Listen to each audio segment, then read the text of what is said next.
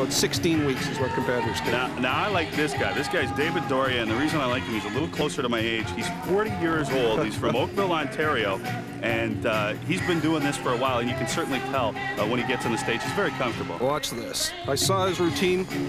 Fantastic. You can see the presentation that he puts forward here. He's got the audience motivated. This definitely picks him up a lot of points from the judges as far as ingenuity and originality and creativity. He is experienced.